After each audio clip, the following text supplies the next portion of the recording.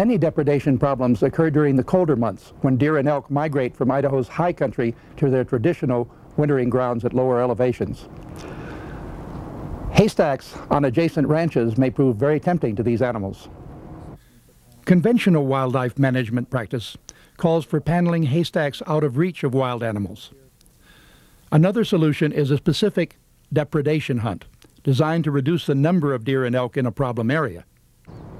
But in eastern Idaho, there's a special place where none of these traditional wildlife management practices can be applied.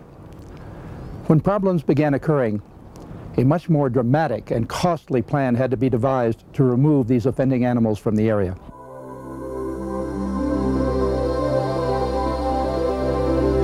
They call it the Big Lost. It's actually named for a river that eventually loses itself underground.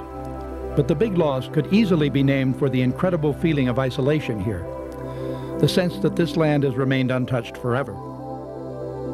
But locked between Big Southern Butte and the Lost River Range lies a federal security area known as the Idaho National Engineering Laboratory, or INEL site.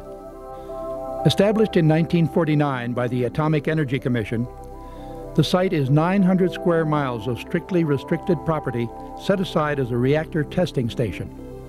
This means the area is closed to most human activity. But when the resident elk herd became a problem, human activity exploded in the form of 40 biologists and 2 Jet Ranger helicopters and their pilots. The problems here are unique. Depredations occur throughout the year, but these animals mainly cause problems in the spring and summer months. Everything fine? Got blood? The problem is that there isn't a lot of free water on the site.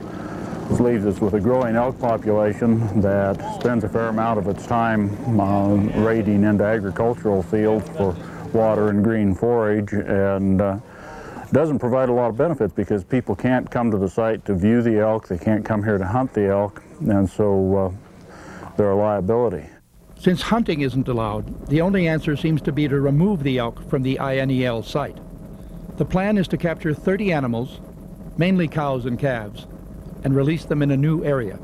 That's what I like. Yeah, that's what I'm after. The elk are captured using helicopters and a device called a net gun.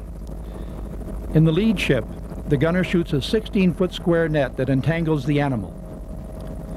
The second helicopter hovers nearby, while the mugging crew jumps out to wrestle the elk.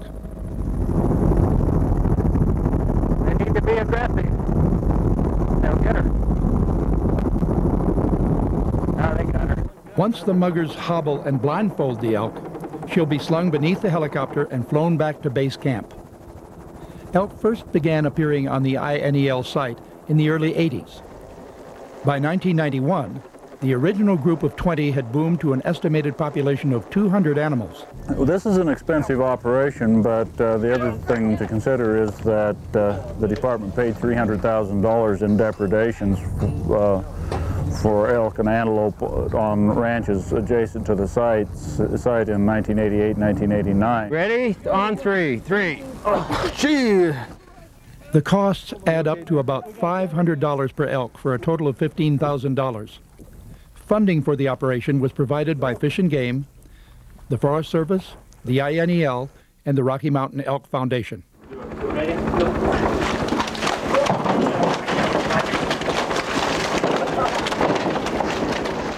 This 30-animal mud rodeo won't be enough to end the depredation problems on the INEL site.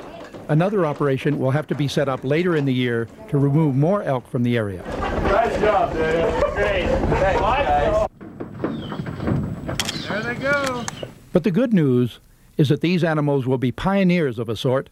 They'll be joining earlier transplants in establishing a new population of elk near the Pebble Creek area, southeast of Pocatello. Biologists have termed the INEL project Operation Flying Elk. It marks the first time these animals have been moved, carrying them in special bags slung beneath a helicopter.